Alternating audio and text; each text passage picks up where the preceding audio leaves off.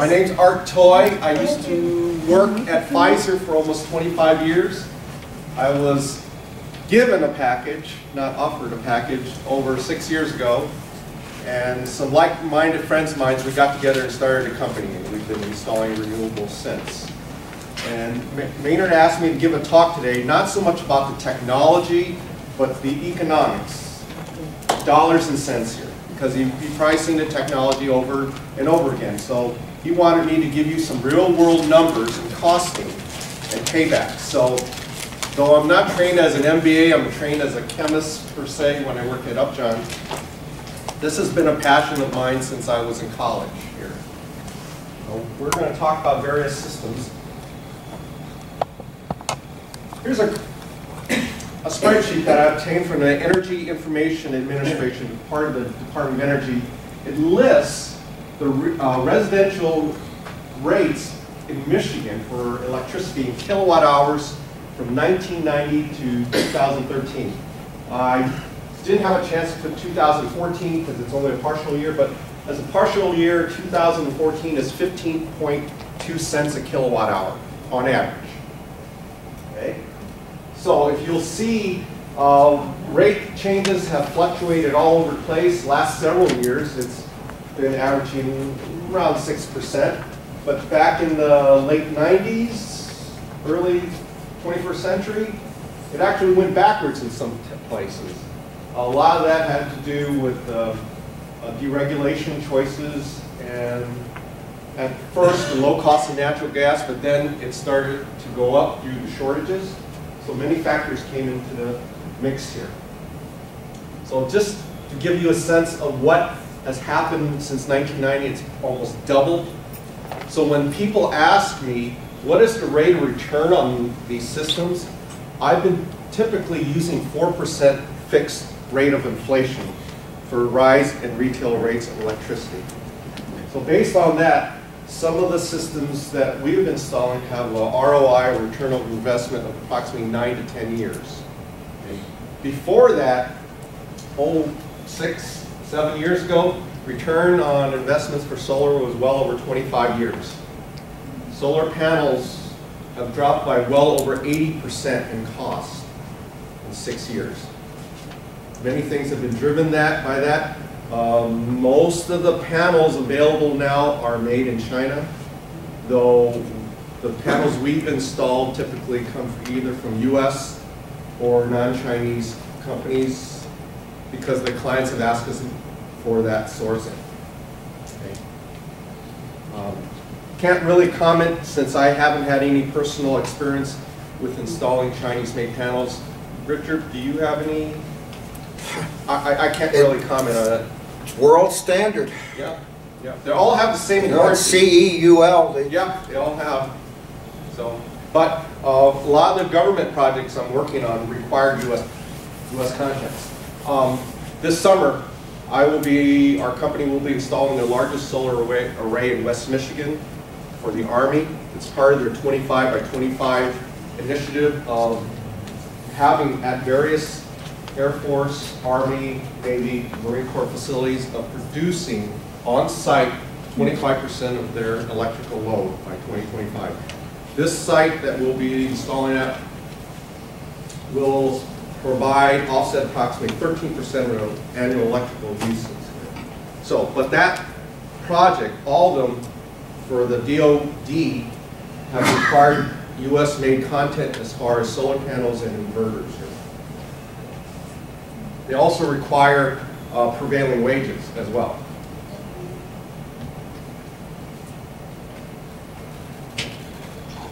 Pretty much all of our energy from renewables, in one form or another, is derived from the sun, whether it's wind or solar, because the movement of air is dependent upon the differences in temperature variations, which causes the movement of air. So here's two real-world examples. If I were to install a 10 kilowatt Berge wind turbine, and I choose Berge because they've been around for well over 35 years. There are a plethora of wind turbine manufacturers who come and go over the years, and basically we've avoided using those unless a company's been around for over 5 years or longer. wind is a very unforgiving environment. If you aren't willing to develop and manufacture a wind turbine that can survive Mount Washington, it just isn't going to cut it over a lifespan of 20, 25 years.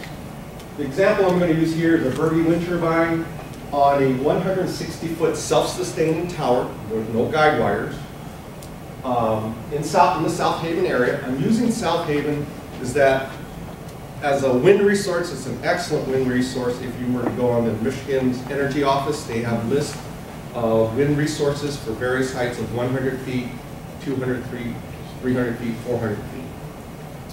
For that system, it'll on average generate almost 18,000 kilowatt hours a year. And you've pretty much heard that phrase, kilowatt hours. I bet you're just raring to go home and look at your electric bill to see what you've been using over the last year. If you do, it'll give you a sense of what that kind of system would cost. If someone were to want something like that, I would probably charge them about $135,000. There's a lot to go into. The turbine itself is going to run about $33,000 with shipping. The tower, another $33,000. There's geotechnical. I won't do any kind of excavation until I take soil borings and determine what kind of soil type there is. That will determine the type of concrete, amount of concrete, depth of concrete, amount of rebar to use, because essentially you have this gigantic moment arm. That chunk of concrete is what's keeping the tower from falling over when there's a lateral loading 100 feet, 200 feet up in the air. As well as labor, permits, interconnection fees, and labor, and wiring, and trenching, and backfilling. So after a 30% tax credit, and that tax credit ends 31 December 2016, just to get that on your radar. After a tax credit, it's still $94,500. I'm not going to even give you the ROI on that one. As a comparison, if I were to install a 12 kilowatt ground mounted solar system in South Haven, that is approximately 48 solar panels, 40 inches by 66 inches, 250 watts apiece, set on the ground, doesn't track, just fixed at an angle 30 degrees from horizontal. I'm expected that that would produce about 15,000 kilowatt hours a year. That system will run the client approximately $40,000, and after a tax credit, you're down to about $28,000. The payback, if it's a residential system, is 9 years. If it's a commercial system, it's somewhere between 4 and 6, using standard depreciation. There used to be, and it just expired last year, a 50% accelerated depreciation if it's for a residential system. This isn't any kind of special tax break for solar. If it's any kind of commercial operation, whatever kind of equipment you're purchasing that you use capital for, you can use standard depreciation on it. So, and these paybacks are based on assuming a 4% rate of inflation for electricity. So if you saw that chart I showed you earlier, you had rates of changes of over 6% in some cases. So this gives you a sense. I have not installed wind in over almost 4 years now.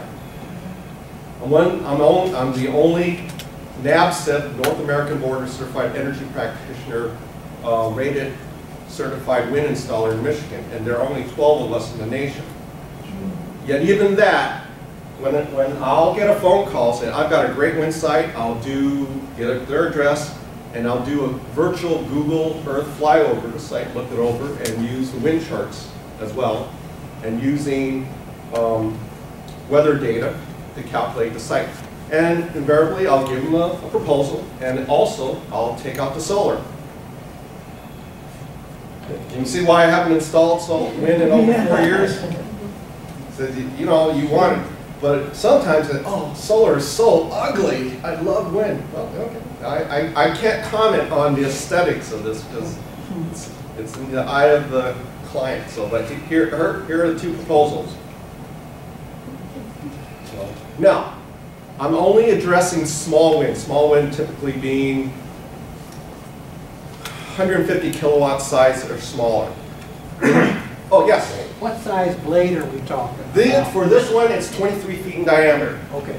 And when we talk about utility scale wind, the blades you see going down I-94, those blades actually are going up to a wind farm up in the Thumb area for a wind farm for DTE.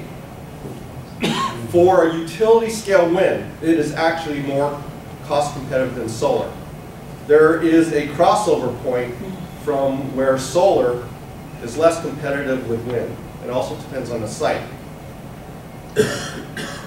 Wind is not linear. You can actually build a taller tower, greater blades, using almost the same footprint. Solar is pretty much linear. More solar, more land, more wiring. Okay. So around about the 800 kilowatt size solar, then wind then becomes more cost competitive. But it also depends on the area, what kind of infrastructure you see. That's why you'll see the wind farms going up in Thumb and in the Ludington area. Those sites are okay for wind. They're not great, but they're decent. But what's driving it is the economics of the infrastructure, the high tension lines there. What makes Ludington a great site is because of the Ludington pumping station. I don't have a prize, but can anyone tell me why Ludington pumping station was ever developed? They were building the water plant over in Midland, and when they shut down, the refuel wasn't supposed to kick in. That's part of it.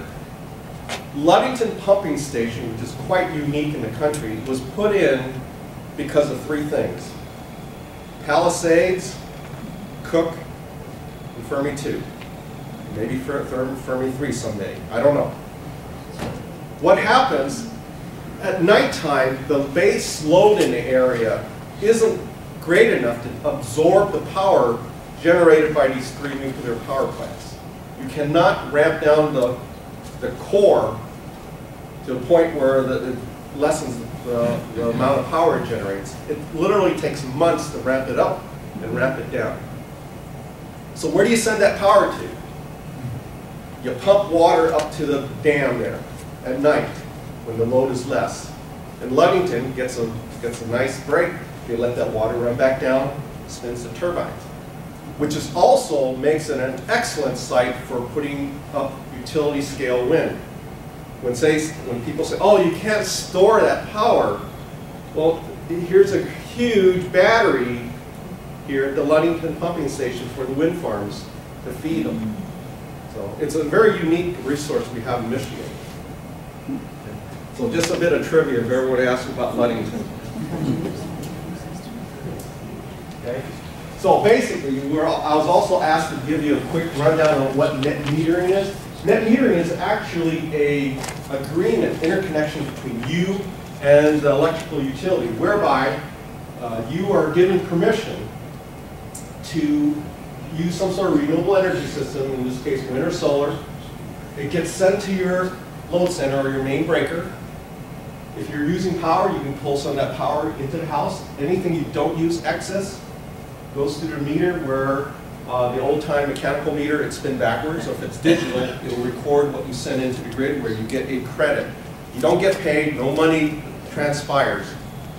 But when I fill out a form to install a system for your site, I have to list historically what you or this site uses in electrical power. And that is my upper limit in designing a system. For example, if historically the house uses 12,000 kilowatt hours in a year, I'm limited to designing a system that will generate 12,000 kilowatt hours a year. Now, they'll give you 5 to 10% leeway because the solar or the wind varies from year to year, and as well as your use varies a little bit year to year. So this is you're entering into a contract where the utility will then allow you to put in a renewable energy system at your site. Okay? This is just gives you an example for wind, what's involved. This type of tower, a guide lattice, is far less expensive than a self-supporting, but it also requires a great deal of wires, which takes up a great deal of acreage. It doesn't even require as much excavation or concrete, but it takes up more space. You have the tilt out. Now, we still believe that there is a place for wind for off-grid systems, as Maynard would say. We feel that to be off-grid, you should have a hybrid system that's composed of both wind and solar. And in that case, it's good that you are able to raise and lower the tower to do maintenance. I climb towers. I charge $1,200 the moment my feet leave the ground because I want to come home to my family. So I will go very slow. We have a policy of 100% tie-off at all times. I will not allow free climbing. If I find a crew member free climbing, they're fired. Okay. So what happens? You hook, you climb, you unhook, hook, unhook, you climb. It's very slow going. And when you get up to the nacelle, I service the wind turbine over in Jackson, open up the nacelle, and a hornet, a yellow jacket. So that's why I carry a can of spray. Don't want that. And also found a bird's nest in there too. So it's still operational, but boy, was there a lot of stuff in there. So that's another type of tower that you can raise and lower. So, there is a place for wind here. And this is what the type of tower that's self-supporting, no wires, but a huge amount of concrete and rebar. Rebar, talking 1-inch rebar, 6-inch on center. Huge cage of steel as well.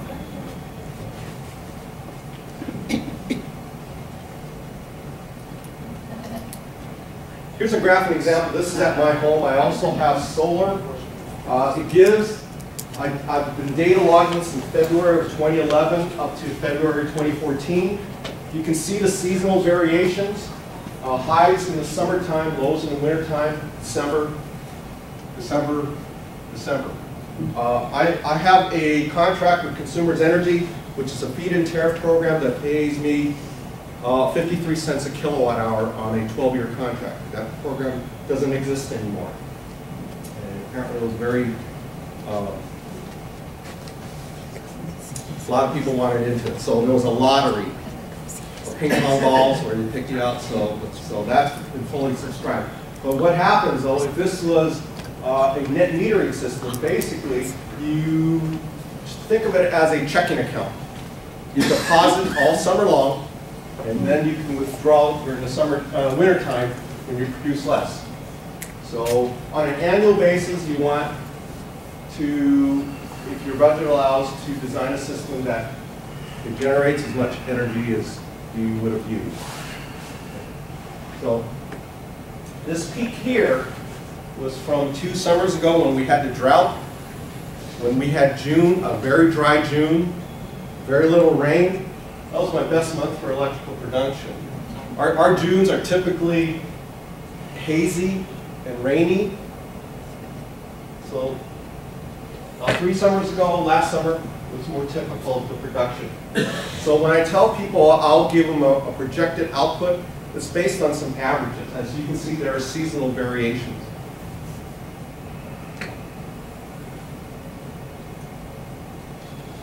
So the basic makeup of these systems is you have a solar array.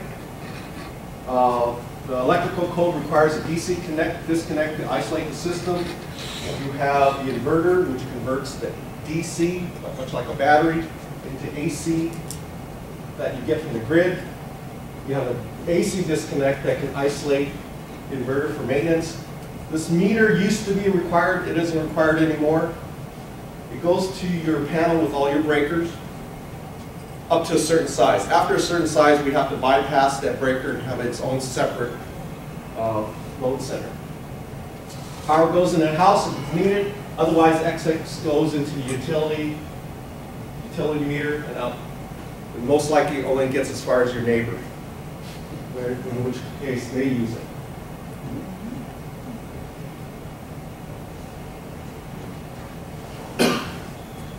Okay. Balance of system.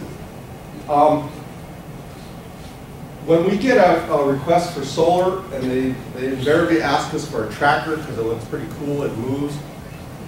I'll show them a price list again. For tracker, right now, it's running about $3 to $3.25 a watt. If we were to ground mount them, no tracking, fixed angle, then it's running about 80 cents a watt. So you get about 40% more power by tracking, but you're paying 3 times more for the system to mount it on. So this system here is over in Shelbyville. It's with the Gun Lake tribe. They chose, we gave them it. They wanted, they still wanted the tracker. So it's based on what the client wants. We told them what the economics were, but they still wanted the tracker.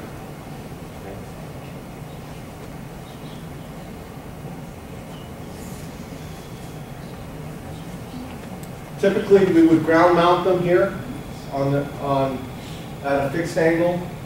We'll run about 80 cents a watt versus tracking around $3.25 a watt. I used to think of individual component size, but after a while, you just start thinking, this part is how many cents a watt, and this part is how many cents a watt, and you add them all up, and you get a really quick back of the envelope calculation that way here. We are not proponents of roof mounts of solar, especially in snow climates. We have mounted on roofs simply because of the neighborhood. The yard doesn't have the space for ground mount, and we tell the client that pretty much if you do roof mount it, the likelihood that your system will be offline between Thanksgiving and Valentine's, well, this year maybe Easter. And we will never tell you to go on the roof to brush off snow. Anybody tells you got to, no, we will never tell you go. The reason for ground mounting, you take a broom, soft bristle, some sort, brush the snow off the panels there.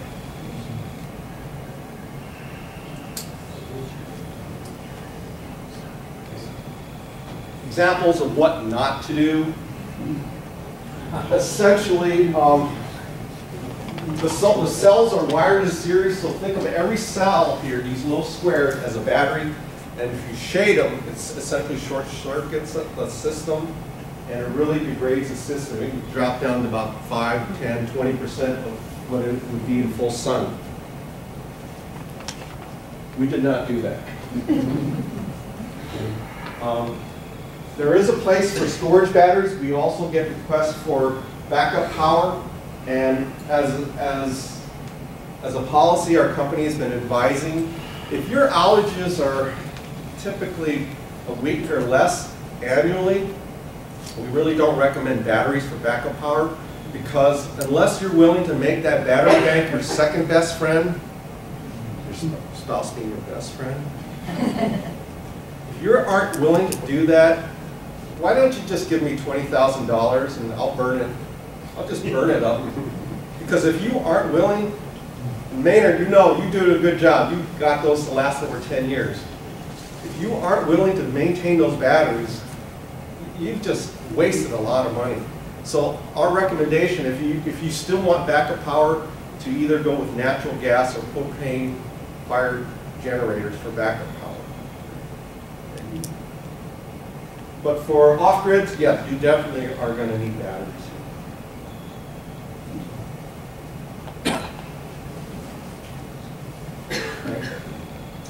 Essentially how a battery-based system works.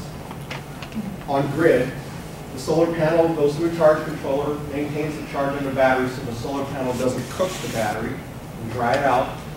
The inverter pulls from the battery. It feeds either the main panel or your critical loads panel. When the grid goes down, the inverter isolates, prevents sending power into the grid, sends power to your critical loads so that you can still run your refrigerator, your freezer, your wells, your internet access.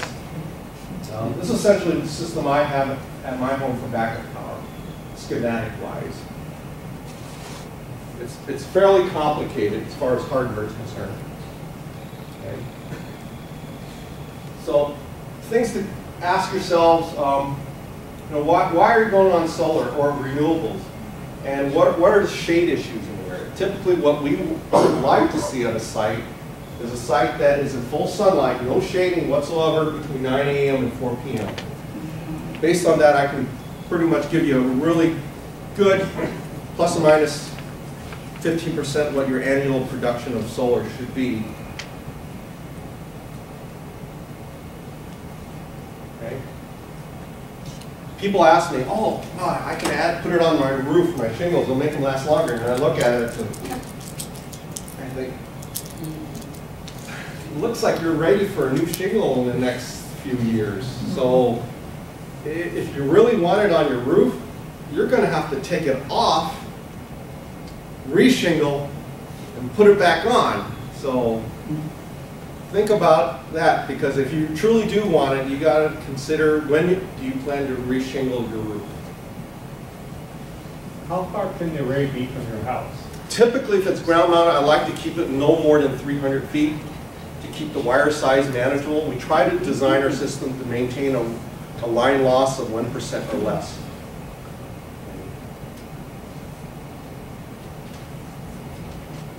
Okay. Now, it was also asked that I talk about heating water. For off-grid, solar thermal makes sense. You're using the sun to heat using either flat plates or evacuated tubes to heat water. But if you're grid connected, we've started making this recommendation in the last 18 months. We've seen air-to-air heat exchange water heaters. What they are, essentially, it's a heat pump that uses the air around it to heat the water. And we found that these are twice as efficient as electric-resistant water heat.